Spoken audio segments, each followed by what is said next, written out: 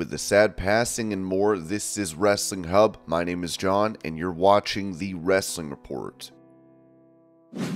Before we get into the rest of the video, make sure you subscribe to Wrestling Hub and turn on all notifications to stay up to date with everything in the world of pro wrestling. Also, don't forget to follow us on Instagram at Wrestling Hub Official and follow us on Twitter at Wrestling_Hub.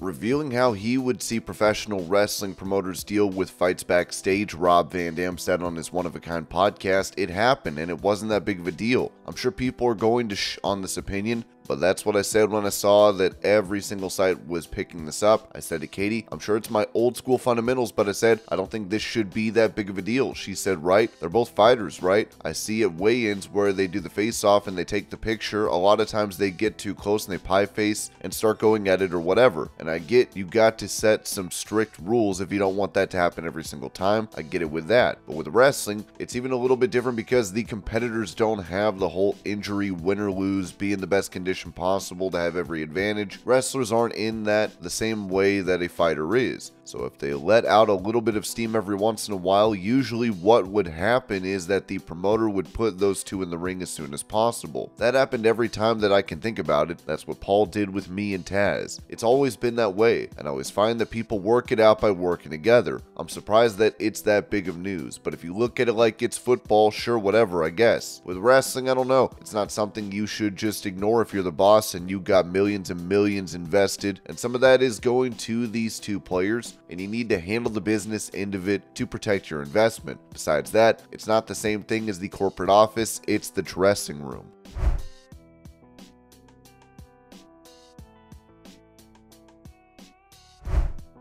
With it previously noted that Nick Aldis is producing for WWE, he said this about his deal with the company to Chris Van Vliet. None at the moment. They just invited me to come and see how everything works and shadow as a producer and be a part of the meetings and the whole television operation. I've worn a lot of hats. I think people who have followed my career, particularly in the last few years, know that. In addition to wrestling, I was wearing a lot of hats behind the scenes at my last place in WA. I certainly don't feel like it's a completely new situation to me. Having said that, there is pro wrestling and there is WWE. Just taking in the sheer volume of the operation and the number of people involved and the scale of everything, just that alone has been the basis of my time so far. It's all very much a handshake situation. Why don't you come in and see how all this works? See if you like it. They've been very good to me and very accommodating as far as they've said, this is as much about whether you like it. Where that goes, I don't know. I'm okay with that. It's tough with the internet and social media because people want to put this definitiveness on everything. He's with WWE, that's it. He's not wrestling anymore. Even the boys backstage are saying that. Slow down. They were very open with me. If you don't want to do this, that's totally cool. I may as well say it, obviously. I would love the other thing, wrestle. Until the day comes, I'm going to explore other opportunities. This is absolutely something I want to do in the end. The question will be whether I'm ready to do that now.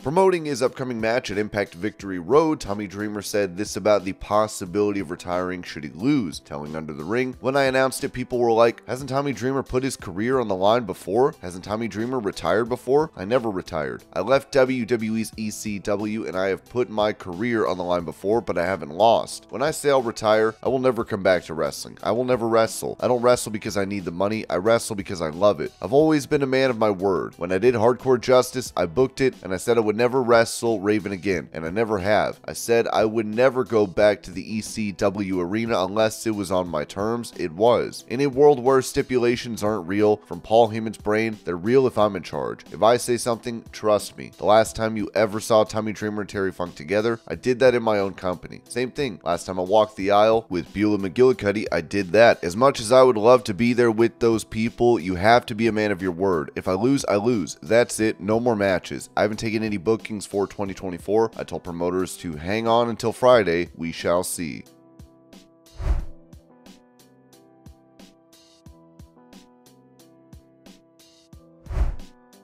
Speaking about streaming on Twitch to wrestling news, Zelina Vega said this about that and a relationship with WWE. It was something I was so reluctant to do for the longest time. Saraya was trying so hard to get me into it. You'd be perfect for it. You play video games anyway. You might as well do it on Twitch and have other like-minded people to talk to and play with. Nah, it's my space and I like to play video games alone. She's like, you're going to like it. If you get past the setup part, you're going to love it. After suffering through that, she was right, and she usually is because she knows me so well. It grew into this massive thing. I'm so big on being authentic. If you're authentic, people are going to recognize that. You can't just stick anybody in my position with a kitty headset and say blah blah blah about this episode. And they have no idea what they're talking about because they'll see right through that. That was one of the major things that I told WWE initially. I didn't know this was going to blow up as much as it did, but I feel there is an audience that we are missing here. Especially with everything going digital now, this is where the kids are and where we're going to get them. There is a way to blend the worlds. Once they kind of figured out what I meant by that, that's really what was missing. The communication there, once we talked it out and figured out this is how we can work together, that's why I'm back and why I'm back on Twitch and everything worked out. It's crazy how a conversation can change a lot of things. I find it funny that it took so much, and now it's become something like me and Xavier just presented an award at the Streamies. She goes from 2020, that was kind of a hard time, to now. It's crazy to see how it's evolved.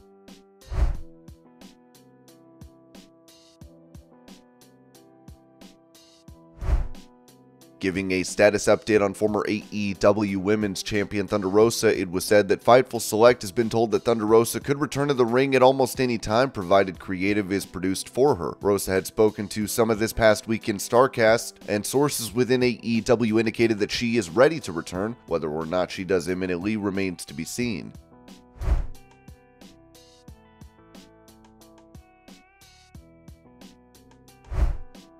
Touching on the nature of Brock Lesnar's WWE contract, Steve Carrier of Ringside News noted that Brock Lesnar, rumor going around that he's on a verbal agreement only with WWE, that is a lie. A tenured source told us Brock Lesnar has no verbal agreements. His contract with WWE is in writing.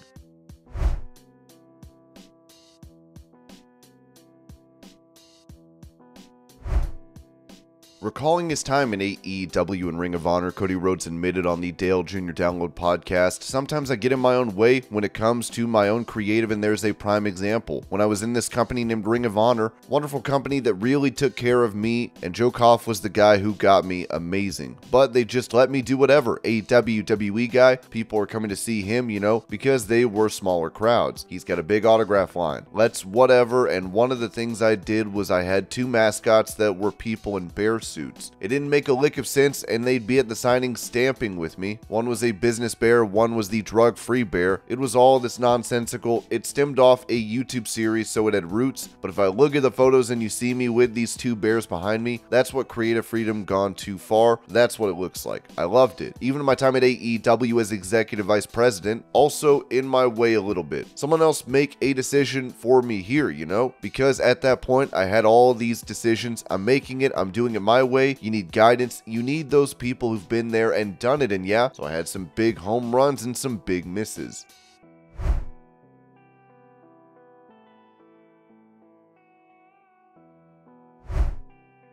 In an update on the merger between UFC and WWE under Endeavor, Brandon Thurston wrote on social media that WWE all-staff message from CEO Nick Khan says WWE UFC merger under TKO Group Holdings will be completed September 12th. Expect a press release soon.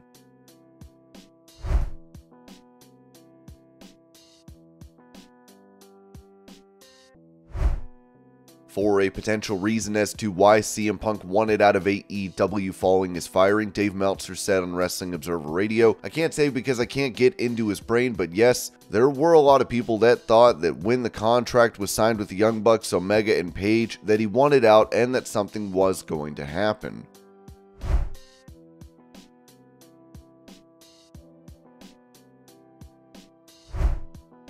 Mentioning what could happen in the aftermath of CM Punk's AEW termination, Eric Bischoff noted on his 83 Weeks podcast, "The other thing that you want to consider is you're hearing a lot of terms, unsafe work environment. That's a legal term. If you're an attorney, your ears perk up if you use that in context. Let's assume that Tony Khan didn't fire Punk. and he suspended him instead and then brought Punk back. What if there was something, whether it involved Punk or not, that was a more serious situation took place where there was bodily injury backstage? That becomes a lawsuit in a legal situation. That is what someone can get an attorney and sue for, and let's say Warner Brothers and Discovery owns equity, and until someone comes forward and denies it, I believe I'm right. At some point, Tony Khan is not only responsible for AEW, he's exposing Warner Discovery to litigation because they own part of the company. If someone decides to sue, aside from the fact that the Khans have a lot of money, so does Warner Bros. Discovery, and they're gonna get entangled.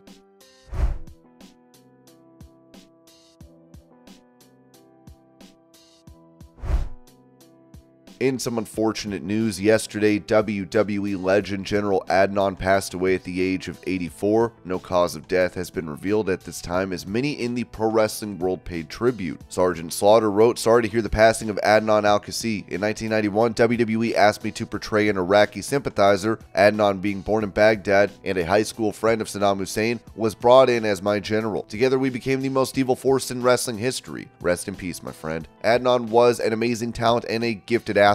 With him mentoring me and giving me the knowledge of Iraqi and Saddam's ways, I took the Iraqi sympathizer character way beyond what WWE ever imagined when they asked me to play that role. Adam Pearce wrote, "Been a tough day. Godspeed, Adnan. As a kid watching AWA TV, I hated you. But I'll never forget the lessons you taught me as a young wrestler facing whatever cheek you managed against me in those Minnesota and Wisconsin towns. Rest well, sir. My gratitude forever." Arya Daivari said, "Rest in peace, Sheik Adnan. I had the privilege of having him as my manager a few times." Midwest All-Star Wrestling wrote, "We here at MAW are deeply saddened by the passing of Sheik Adnan. Our thoughts and prayers are with his family, fans, and friends. Rest in peace."